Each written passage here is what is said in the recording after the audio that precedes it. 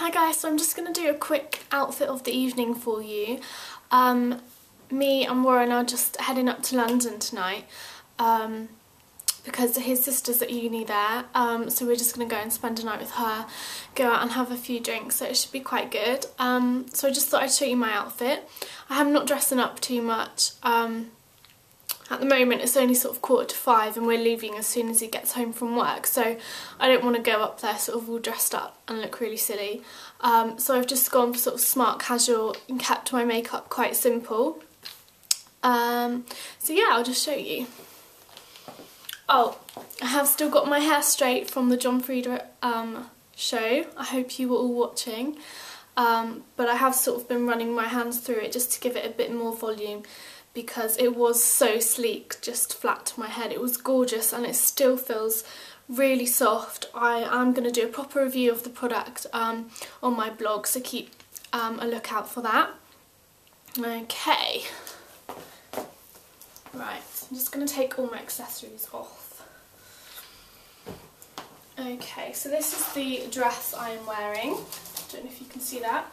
It's just a nice chocolate brown. It's quite really flattering fit, with just some gold buttons, so it's sort of cupped under the bust area, which is really flattering for me, and then just a loose fit to skim over my hips because I am a pear shape.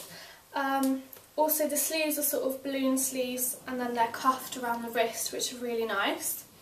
So I'm just wearing that. I am wearing just some brown tights. Oh, the dress is from Primark, by the way. Got it quite a while ago. I've seen quite a lot of people wearing them, so my tights are just brown plain tights, probably from Primark as well. For accessories, this is also from Primark. I will be wearing this really big ball pearl necklace. It's really nice. I love wearing it with this dress. I think brown and cream goes really nicely together. I'm really sorry you can't see my face while I'm doing this, by the way. I've also then just got this bracelet to match. It's just really nice cream roses. This is from New Look, and then I am wearing my Rolex watch. It is black, but I don't care about mixing colours. Some people don't like black and brown together, but I don't mind. My nails are gorgeous, if I do say so. I done them myself. They're China Glaze. I painted them with just a plain white, China Glaze white on white, and then I put the grey crackle over the top, and they just look so gorgeous. I just can't stop looking at them. I love them. My tan is Samarit's, and I will be doing a review of that one as well. Okay, so back to the outfit. I'll also be wearing this scarf just because it adds a bit of a lighter colour. I have got a darker brown one, but I didn't want to wear that. I've shown this as well in a haul video before. This is from River Island, and it's just a really nice cream colour with brown and sort of deep red burgundy detailing on the side, and then just sort of horses, horseshoes, saddles, things like that. So that's really pretty. And then shoes. I am just wearing plain dolly shoes. They sort of brown, and they sort of have this line detailing across. These are from Cara.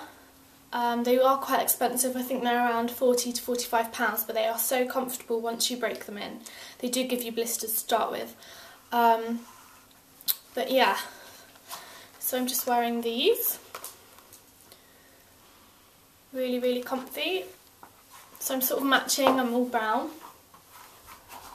I'll try and stand back so you can see the whole outfit.